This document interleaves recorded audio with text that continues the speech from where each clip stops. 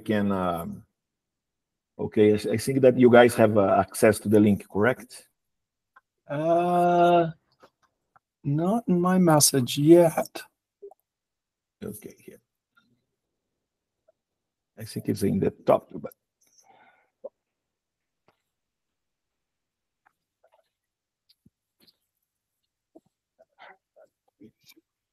Oh yeah.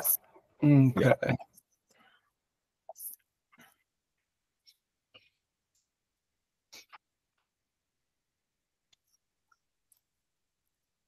Okay.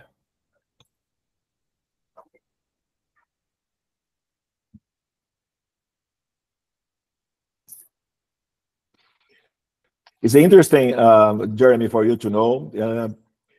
When the dean of our university and José Alberto had the meeting with Dr. Galvão and the others from there was another professor responsible for scientific network in Brazil and the worldwide, in fact.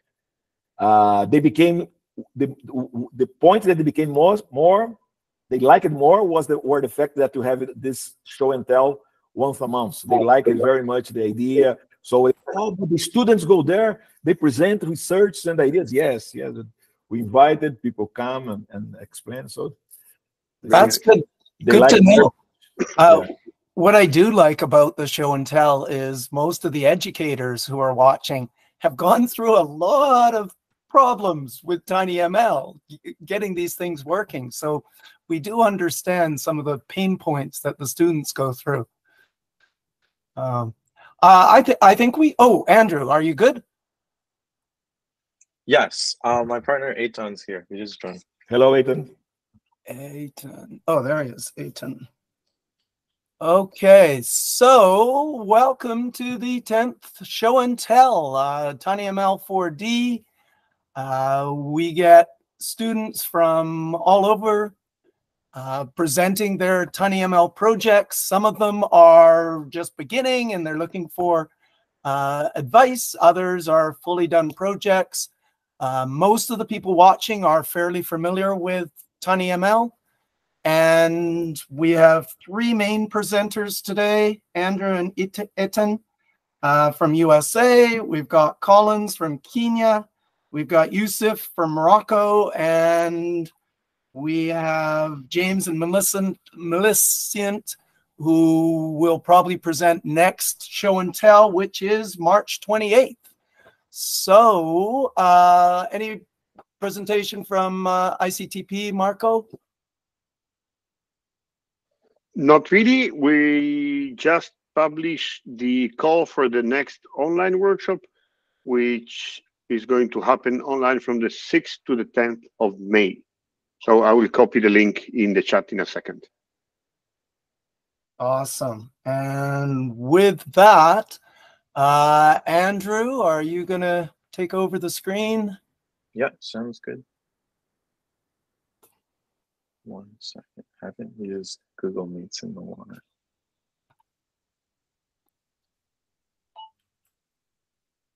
Okay.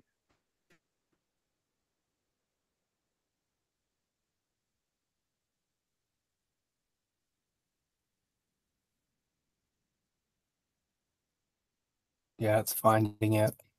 It's a little up arrow in the middle. There we go. Good? Yep. Okay. Great.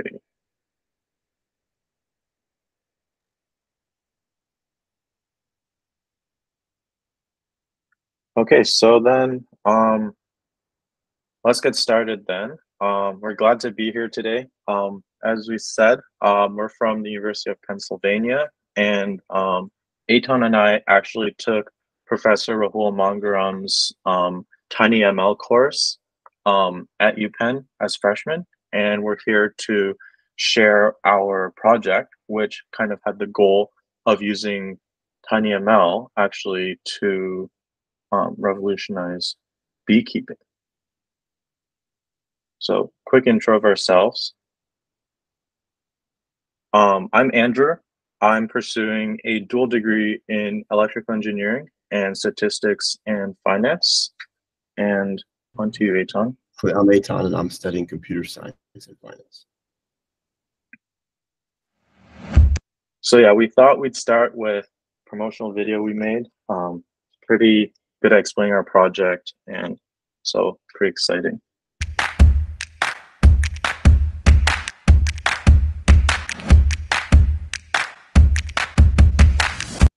Are you guys able to hear the sound, by the way? Okay, great. Yeah.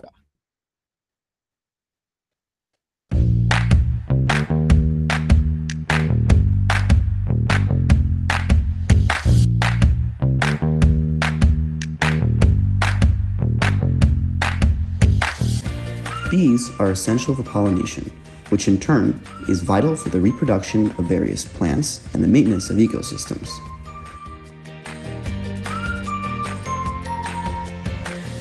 By understanding bee behavior and their unique communication methods, we can optimize hive placement and improve foraging efficiency.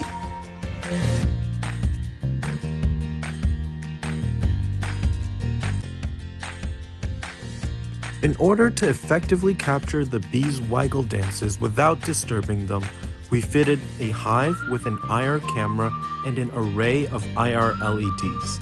These lights illuminate the bees inside the hive without affecting their natural behavior.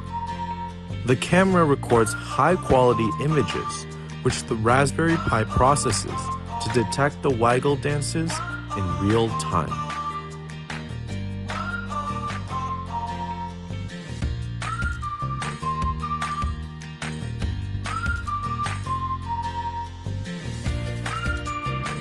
Once we've established bounding boxes, we detect the bee's orientation using a custom vector detection algorithm, which leverages line detection and line density calculations.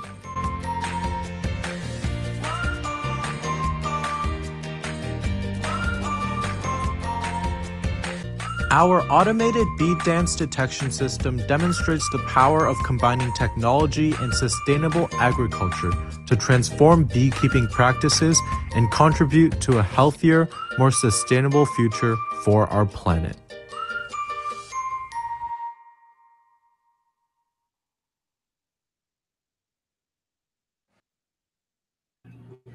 So the main problem that we're trying to solve is the hive placement, right? Many beekeepers and apiaries have a lot of trial and error when they're trying to figure out where to put these beehives. They try to put them in, in circles or different patterns to say, hey, how close can we put it to the source, and is that can increase our production of honey and pollination.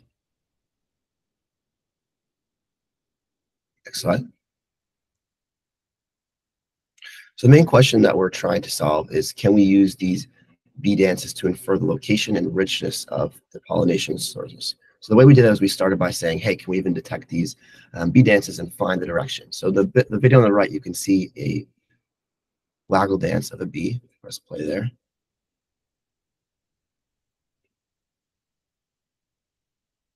There you go. And you can see there's different patterns that we can detect there as well.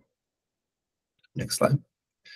So the three main features of this waggle dance is to say, where's the direction of the food? What sources are limited in the hive, and this is the way they communicate amongst themselves. So it's very important to be able to detect and communicate between the two in order for the survival and production efficiency of the hive itself.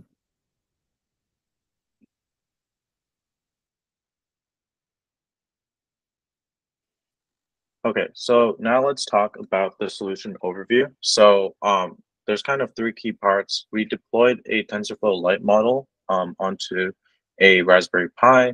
Raspberry Pi was equipped with a wide lens IR camera for optimal detection of bee waggle dances. And of course, we also did data collection, pre-processing, model dev, model deployment, and results analysis as well.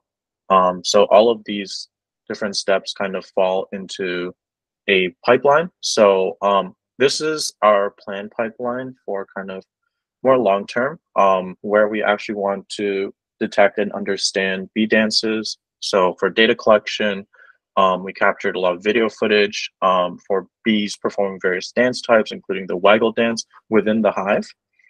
We pre-processed by essentially extracting frames, doing some processing, doing some labeling. And then we plan to build a deep learning model using these process images to essentially classify and understand the different types of bee dances. Finally, of course, the basics, we do some result analysis, as well as finally deployment on the edge with some low power resource constrained device, such as a Raspberry Pi Zero, which we could then use to do real-time classification of bee dances. Specifically for this project, in order to examine the viability of our planned pipeline, we still collected all the footage necessary, but we chose to focus on kind of just doing some classification and bounding box problems, as well as an algorithm to essentially find the vector direction showing the direction bees are facing, and then doing some results analysis on that and deploying that real time. So yeah, let's talk about the steps in more detail. So the first step was data collection, which we collected from various online sources, mainly several open source data sets. A lot of them were collected using PS4 cameras, which happened to be cheap, high quality, and able to capture footage in the IR band. And then also we acquired some of our own custom footage from apiaries as well to supplement our data. With this data, we did some light pre-processing. We took a lot of these images, cut them into manageable chunks, as you can see here. And we also boosted the contrast to make the bees easier to see in grayscale. After that, we then proceeded to manually label over 85 images with over 1,000 labels indicating kind of the direction, the general direction of the bees, as well as bounding the bees themselves. So using this data set of 85 images with over 1,000 labels, we trained and developed our model, which is so this model is specifically the bounding boxes model.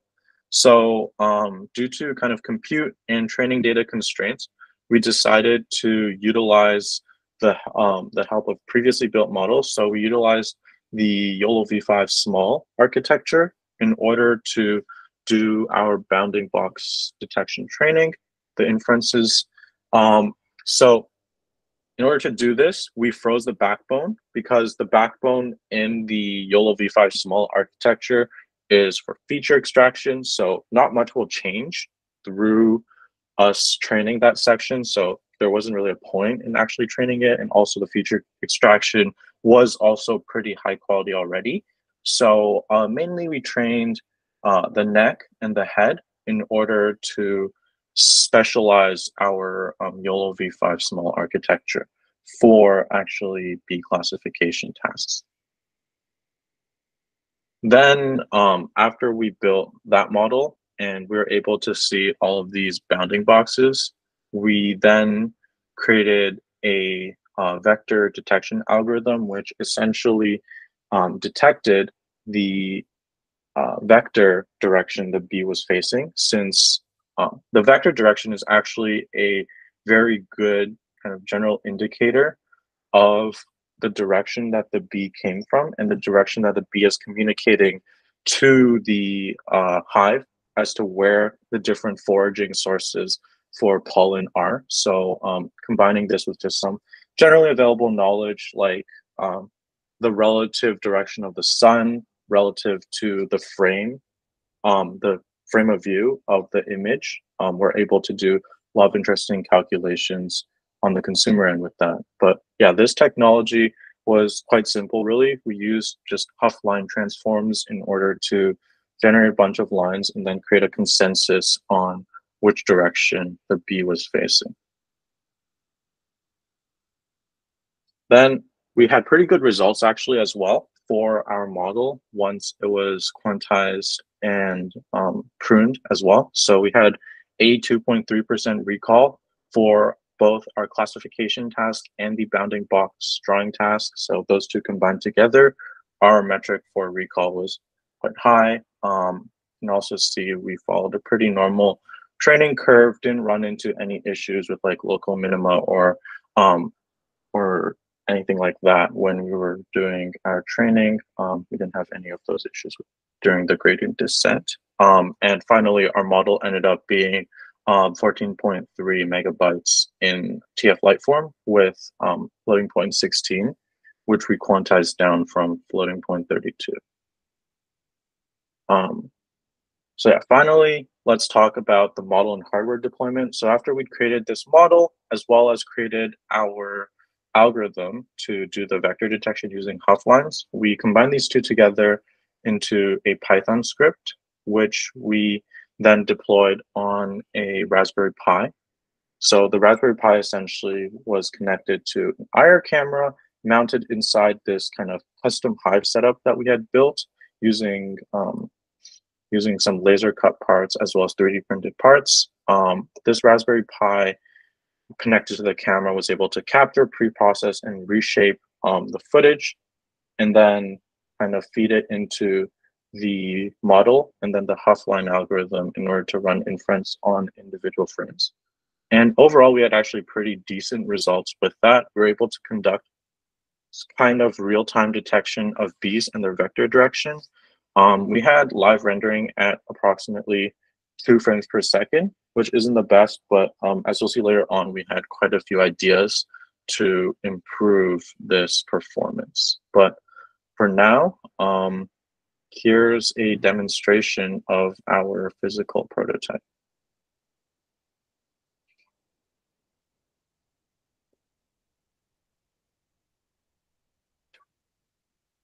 And yeah, so as you can see, we actually used my iPad initially to simulate kind of a beehive because we didn't have access to the apiaries at the time. So we did what we could with what we had, and you can see the results are pretty good still.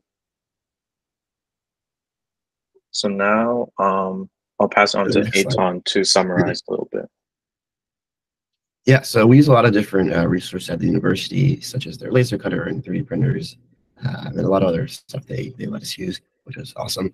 One big thing, as you see on the model, you'll see in a later image, between the actual camera and the beehive, there's basically a film of plexiglass. The reason is because we want to still be able to let the infrared camera still be able to shine through and collect data, but at the same time, any foreign substance that's in the hive that the bees don't recognize, they'll cover with propolis, right? Which is like a sap sort of thing, and you can't see through it.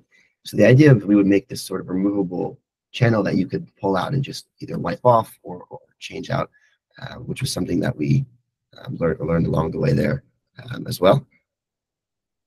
If you go to the next slide.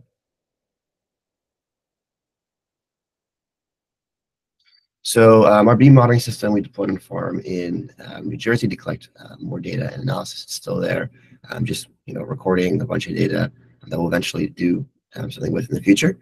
But what was really interesting to see is the propolis, and that was like a big thing to take into account, like how often we need to change these things. If we make a hive that is retrofitted with this technology, how often we have to apply maintenance. So that was just a really good experience as well. So in the future, we hope to build some sort of large-scale model of this and deploy it on a bunch of different farms and apiaries to see how we can affect a lot of people with this in order to increase the efficiency. As you saw in the video, if you take 2 hives and you put, let's say, a source of food in the middle and a line of symmetry, the waggle dance will actually point symmetric to the center, which is an interesting thing that we learned along the way, that they are communicating. It's not just a myth that some people believe. Yeah, so then finally on the technical side, a few points, as promised, on how we decided to kind of go forward with improving our model. So our images were captured in 1080p, but we learned that this might not be the best way to go about deploying something, especially at the edge.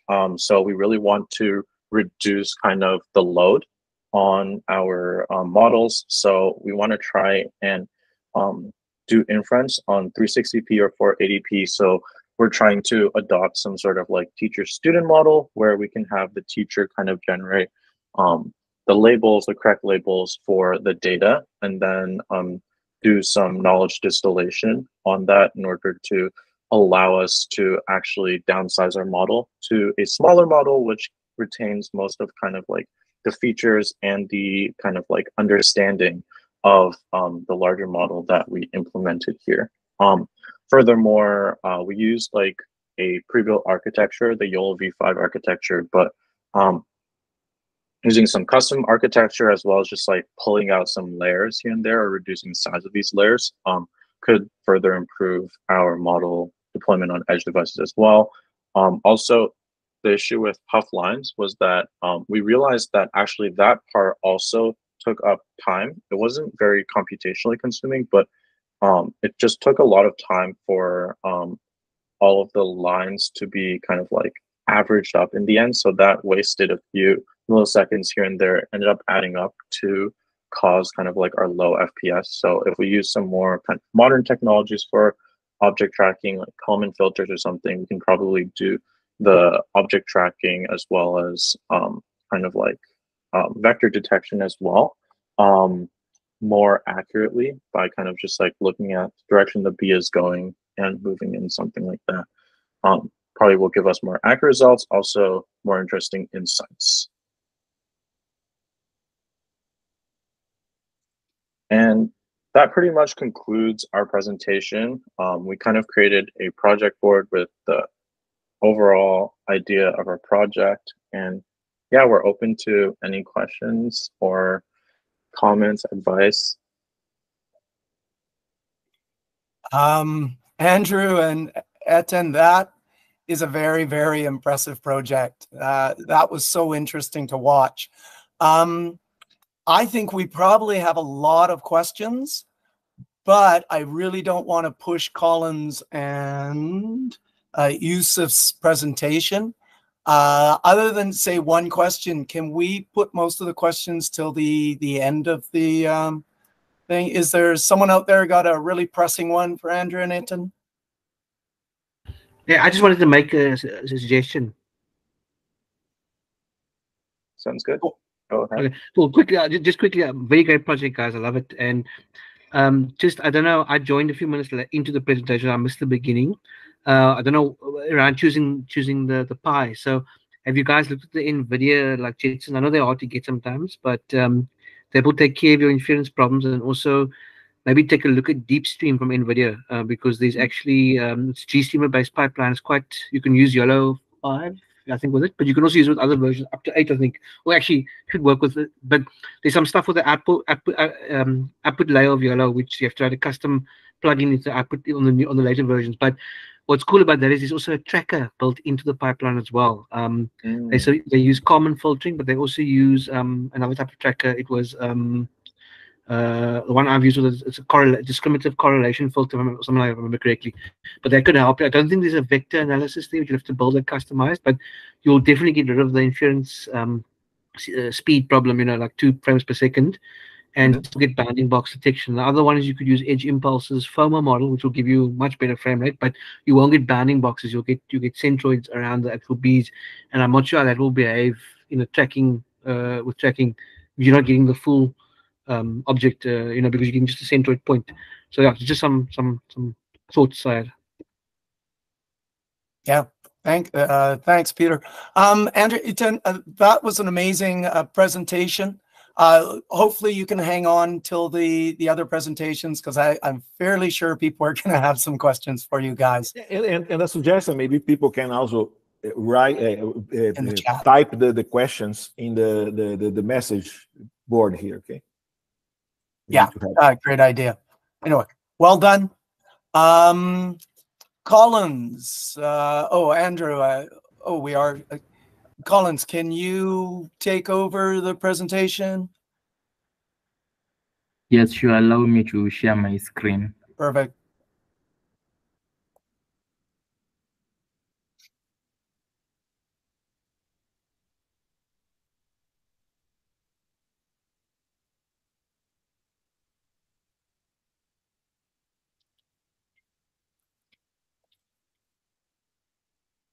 Awesome. Can we confirm that you can see my screen? It's just coming through. Yes, it's okay now. Is it now visible? Yep. Okay, awesome. So I'm Collins Bett, a student from Multimedia University of Kenya and pursuing electrical and telecommunication engineering. So I would like to present a project that I'm working on titled Artificial Visual Aid for the Visually Impaired. So the main aim of this project is to solve the challenge faced by the visually impaired, especially the totally blind, and enhance independence and mobility for them by ensuring that they are aware of their environment. Well, some few statistics that I managed to gather and that inspired me also into coming up with this project is the huge number of people suffering from total blindness and partial blindness and also visual impairment. So in Kenya alone, we have 680,000 Kenyans who are visually impaired, and across Africa, we have up to 23 million who are visually impaired. And also, I was inspired to do this project because a friend of mine, he lost his sight at the age of 28. So he used to see, but at some point he lost his sight. So I was trying to figure out how I can help someone and maybe offer a solution. So the idea of this project and how I shall implement it and how I have begun implementing it is through the use of ML and AI to collect images, videos, and be able to detect them, analyze them via trained ML models, and provide sound feedback to the user on what they are seeing and of the environment that they are in so that they can easily understand what is going on around them and be able to navigate their environment on their own. So as I've said, the specific objectives of this project is to enhance mobility and independence by coming up with a wearable device that will be able to collect visual data, detect the objects that it has seen, be able to provide feedback to the user, and help the user act according to what he or she has had. So I'm trying to create an inclusive solution for the visually impaired persons. So this is not something quite new. It is an improvement of what is in the markets, though they have some of their own challenges and some of details that have been left out. So some models that have been developed include eSight 3 by CNETs, though it's mainly for the dyslexic and also not really, it doesn't really provide that necessary real-time feedback to the user. And also there is Ira, which is a blind AI assistant that will be able to screen read for you, give you information of what is in the digital media through sound feedback. And there is the Auton Glass for the dyslexic people. It mainly magnifies and corrects your dyslexic issue. And then there is WeWalk, which is an improvement of the White Cane, and the Google Lens and Apple Vision Pros, which are mainly virtual reality and AI assistants. So my proposed solution is to develop a wearable device with visual aid assistance through real-time sound feedback provision on what is going on in the environment.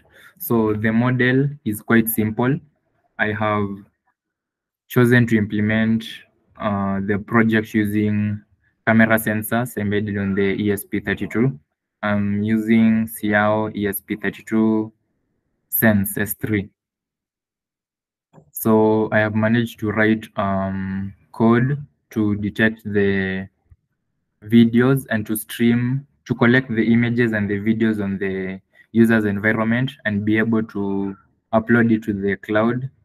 For this case, I opted to use for the Azure Vision Studio and the OpenCV model. So after collecting the URL of my ESP32 camera module stream, live video stream, I'm able to upload the video stream using my Python script and run it by calling APIs, by making API calls to the Azure Vision Studio, and be able to process the videos and the images using pre-trained models and give sound feedback to the user through earphones and speakers on the wearable device that is connected with the ESP32. So an improvement that I'm seeking to make is to also include haptic feedback to the user. So let's say when I'm trying to give directions to the user, or the user is navigating an environment that he or she regularly uses, I'm able to guide him or her via haptic feedbacks. So the project has encountered some few challenges. Mainly, the main challenge is low latency. So in this case, let's say the user is along the streets or walking in a very high traffic region or area. The user will really need to get feedback immediately and at really high speeds. So the wearable device has some latency, especially when collecting the video streams. Battery, please charge. Especially when collecting the video streams and giving that feedback to the user. So there's some delay, which is a challenge, and I would request for your advice later on how to deal with that latency, and also availability of internet for real-time visual data processing, since there are some areas in Kenya that don't have internet access, and also in Africa, and maybe some remote areas across the globe that maybe don't have that stable internet connection. So that's a challenge, but I was seeking to look into implementing it offline through pre-trained models embedded on the wearable gadget. So this is as you can see here on the screen, is a display of a scenario or a use case scenario by the user with a wearable device. So the white cane is an existing technology that can be supplemented by our wearable device, and through visual detection, data collection, and object recognition, we are able to provide sound feedback to the user. So as I had mentioned, the components that I had used, we used the ESP32 CIAO S3 Sense, and which has a camera module on it, and it collects the visual data, and the URL is able to be accessed through the cloud by a Python script that we've written, and make API calls to the Azure Vision Studio, and also work alongside the OpenCV to provide data processing and be able to give sound feedback to the user. So this was a demonstration. This was a demonstration of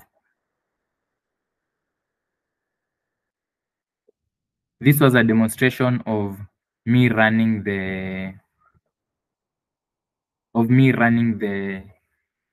sample code that we had used to the OpenCV, and later on I'll also share the ESP32 module collecting the live stream videos from the environment.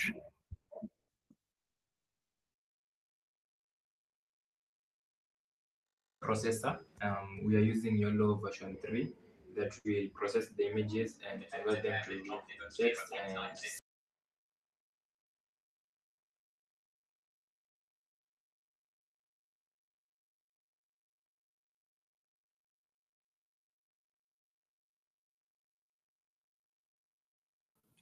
think it's frozen. or looks like it's frozen, sorry.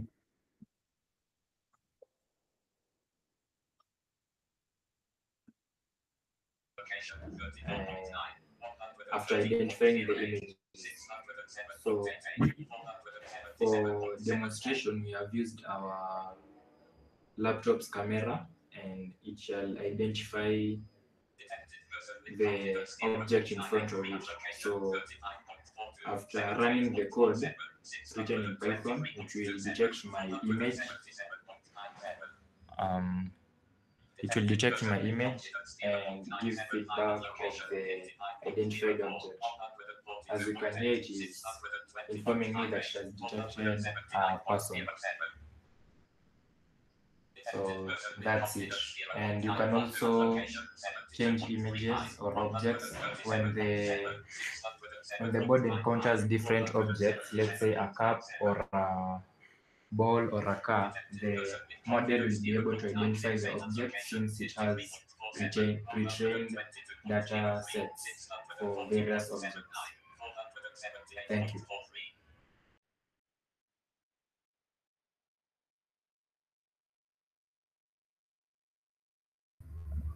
So let me share the ESP32 model collecting the video streams and the objects around it.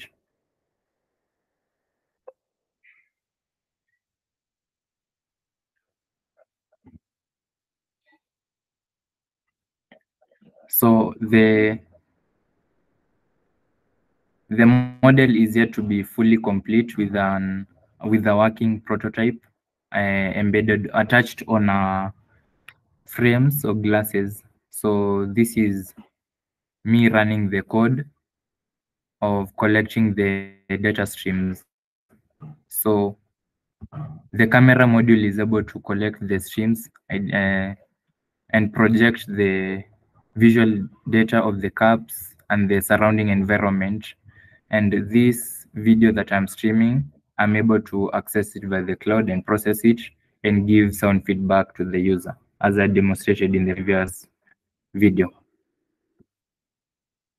So thank you, and this was my presentation, and I am here to share my idea and also look for your advice on how I can improve it more. Thank you. Thank you, Colin. That's a lot of work, big project, and switching it to the edge is I'm sure lots of people have some suggestions here.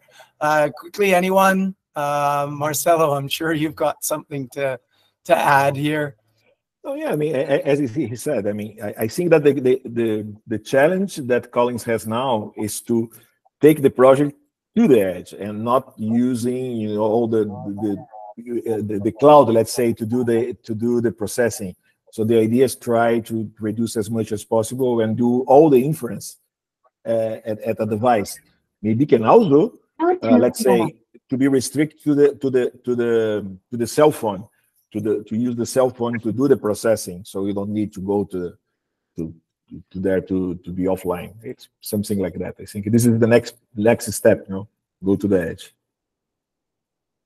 Yeah, the cell phone's probably a good idea, because if you're sticking with the present teaching microcontrollers, they probably don't have the power, whereas the cell phone probably actually can do a lot of what you want to do without sending all those images up to your cloud site.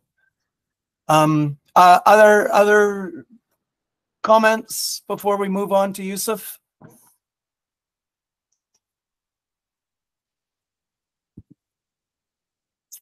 Okay, and if people want to hang around and give some general comments and feedback, that would be really good.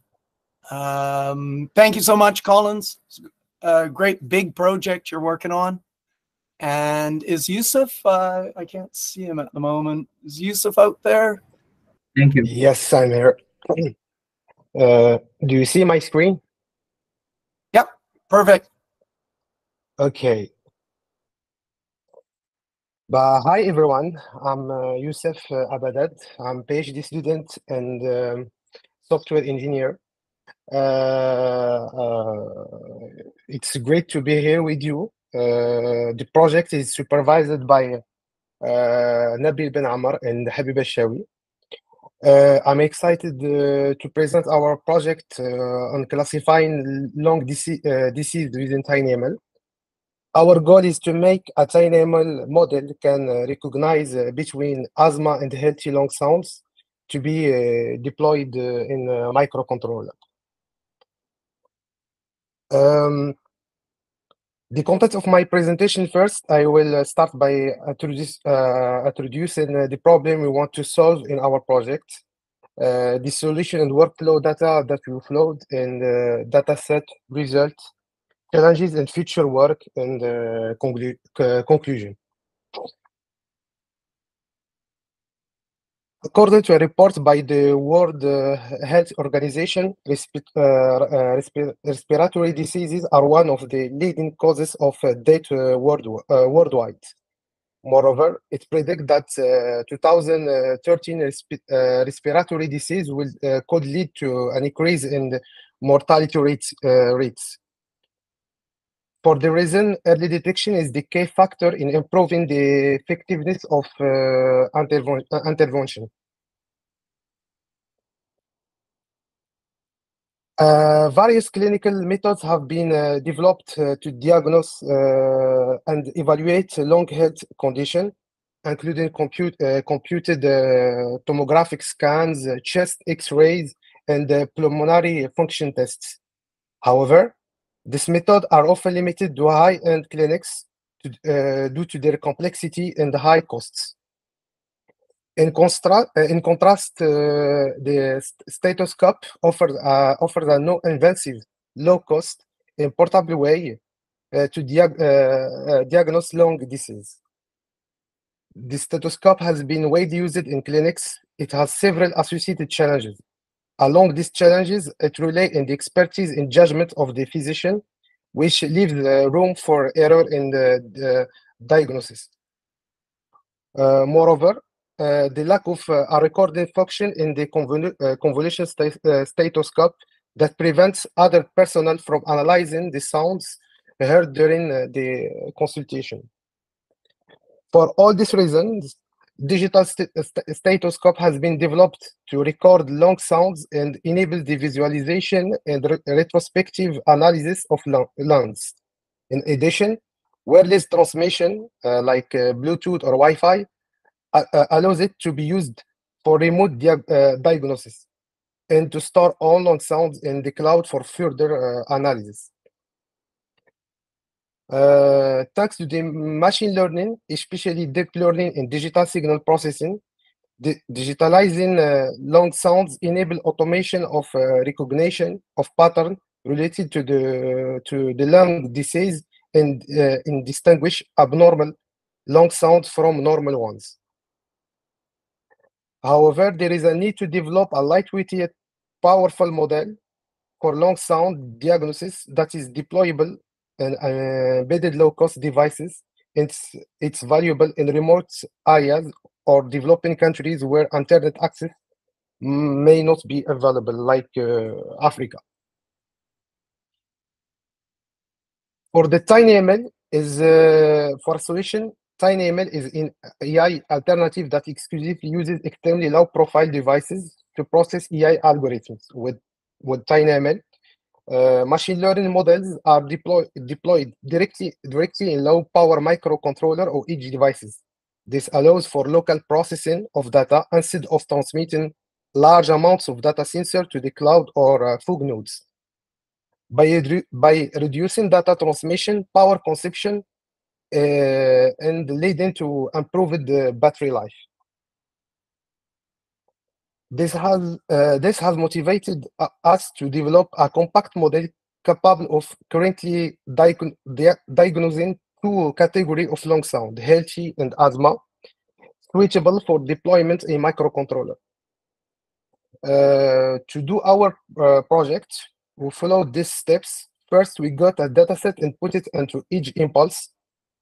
Next, we used the MFCC to pick out a feature from the data. We gave these features to our CNN model to train it. After that, you have optimized our model to be suitable for deployment in a microcontroller. We tried out our model to be suitable for deployment in microcontroller. We tried, and lastly, you put it onto a microcontroller. For a dataset, we have utilized a public dataset by King Abdullah Jordan University Hospital. It contains 308 records obtained from a total of 105 patients with different respiratory conditions, such as asthma, pneumonia, heart failure, bronchitis, and chronic obstructive pulmonary disease.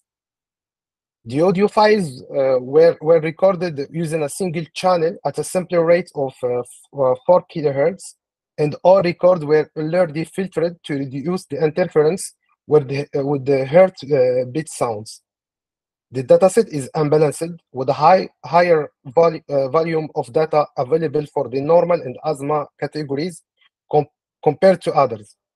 In this case, you have chosen to recognize two types of lung sound, such as asthma and normal category.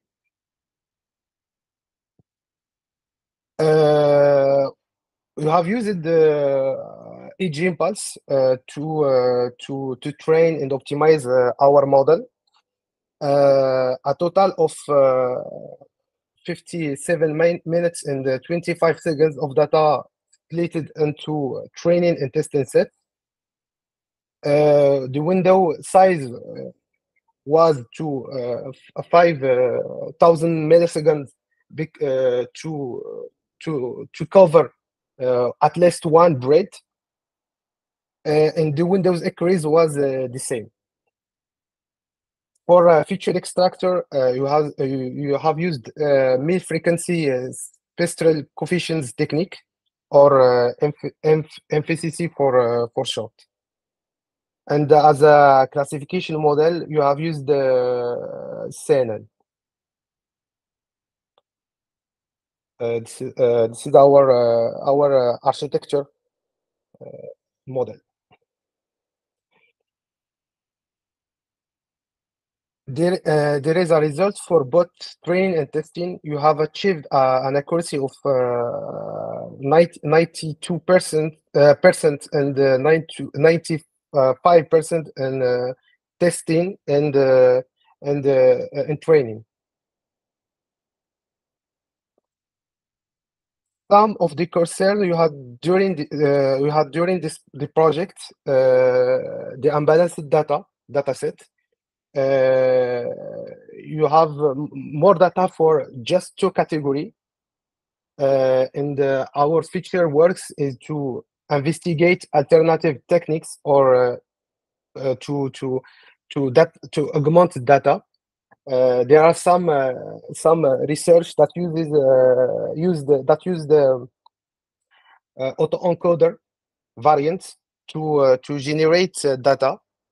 And for now, we have not yet tested our model in real life scenarios. We will deploy our model into digital for future work. We will deploy our model into digital stethoscope for testing purposes. You have achieved a promising results to recognize two categories of long disease using TinyML model. The next steps we will work on making our model better, maybe by trying different architecture model. maybe using other feature extractor techniques like spectrogram. We also try to fix the challenge we talked about earlier about imbalance in data. Thank you. Thank you, Youssef. I really like that you had this huge data set and you came down to mainly using the TinyML to identify one type, and the asthma was a good one to work on. We're done the presentations and we have a few minutes here before the hour. Any questions for Youssef? And let's do one right away for Youssef. Anyone out there? Something I know, sound analysis, I find very difficult. Good for you. I'd love to see your project with some people who have asthma. See what it says. Any questions here? Then let's open it up to all three of the presentations. We've got Andrew and Eitan with the bees, and Collins with the online blind and detection, and moving towards TinyML, and then Youssef with the asthma detector. Open to anyone. First question regarding the bee project. How you see the let's say to put a camera inside the beehive? This was a problem. I mean, to disturb the bees. Do you study that problem? No. Yeah, so we spoke to a lot of different beekeepers, and they said the biggest thing is to keep the hive dark, right? To keep everything dark inside, as it would not disturb. So the idea is we put that plexiglass and MDF piece of wood there, so everything is separate and contained. That way, it wouldn't really affect the normal activities of the bees. Okay. So, Brendan, you have a question? Yeah, no, really fascinating projects today. They're really good to see. Just a quick question on the bee project as well. Just fascinated, you know, living in sustainable times. You know, how much power were you burning, if you don't mind me asking, on your device? So we actually did have to we had a LiPo battery when we deployed it to the edge. We just did like a normal plug-in. I think it was about 20,000 what's it called, milliamp hours. And then and we had to replace them maybe like every 1 or 2 days. And was there a lot of heat coming from the module that would that have influenced the bee dancing? I'm just out of interest. Yes. There was a lot of heat off the sensor, right, Eitan? Yeah. Yeah, we put a heat sink on the actual Pi, but also okay. if you see in the image on the camera module, we put a fan inside Yes. to blow it out. And ideally, in a future version, we have like a solar panel on top and a temperature sensor. We could somehow, you know, we need those values. No, really cool project. Yeah, well done, guys. Yeah. Peter, I think, has a question. Yeah, thanks. Just a question on the hive selection and placement of the camera, because obviously you have those racks in, you know, in the hive. How do you choose which one to look at? And of course, in a real hive, there's multiple of those racks up against each other. So would you look at the one right in the end, close to the edge, or would you look at and again, are you looking for a queen? Are you looking at randomly, or it doesn't matter? Are you looking at any specific bee? So with that, I think we're actually focusing on the worker bees because the worker bees are the ones that collect honey. So usually hives, especially these hives that we work with, they kind of have just one entrance for the bees to come in and out of.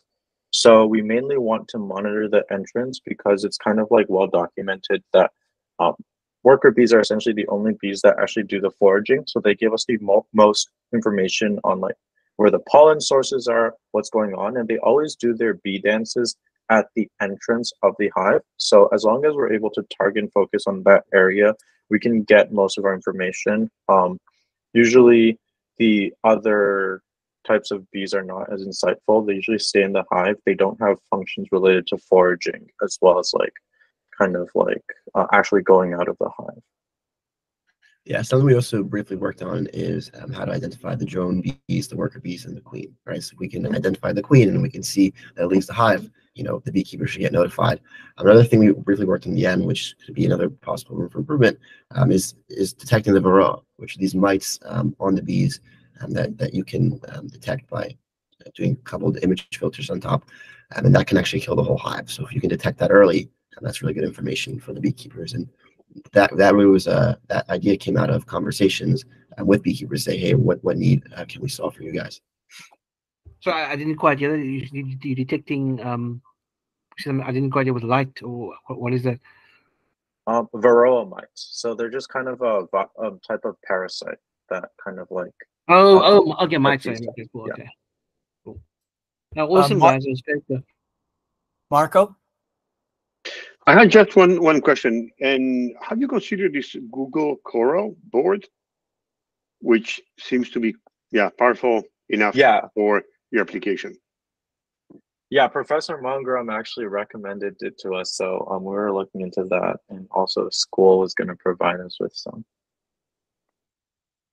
Marcelo, is that something the Grove Vision AI board might be useful for too? Yes, maybe, but the point is the Vision AI from C that just launched. In theory, I mean, it's for low power, and in terms of capacity, is lower than the Raspberry Pi. That's the point. I mean, I understand that in this project, power is not really a big problem, because you are working with the Raspberries. So we're talking about, let's say, watts level. It's not a matter for something that we low power. If you go under to really low power, maybe in the intermediary, I think the Coral is the best. And after that, maybe you can try the Grove that they use, the hardware accelerator, no? But I don't know if it solves the problem with the latence. Yeah, because I think our idea was that we also wanted to target quantity, because I think like having so actually we want to target quantity in terms of how many devices we can deploy. So like every hive can have one.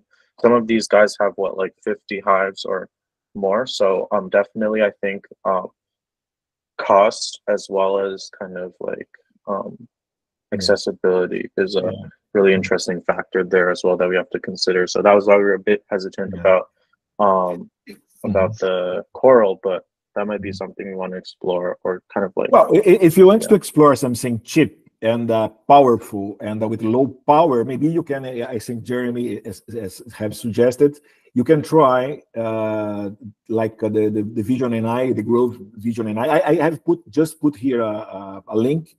This is a tutorial that I worked last week about that. So maybe it's something that you can take in consideration. Sounds good. Thank you so much. Great projects this week. That B one is just so complex. I've done lots of getting close to what you were doing. It's a very impressive TinyML project. And Collins, trying to get your one down to the edge, that's going to be a huge challenge. And Youssef, I really like that you narrowed it down to the asthma. Be really interesting if your project can expand to other lung diseases, and the real testing it on real people will be really interesting. Typically we finish at the hour. Are there any quick questions for any of the people? Eitan raised a hand. Go for it. Oh, that was by accident. No problem. Marco, any? I mean, excellent presentations. I mean, really good ones, very diverse and extremely interesting, fields of application. So congratulations to all. And we hope to have you next month as well, even if you're not presenting, as attendees to our show and tell. Super. Thanks a lot, guys. Excellent, people. Have a really good Thank day. you. Take care. Bye-bye. Take care. Bye. Bye-bye. Bye-bye. Bye.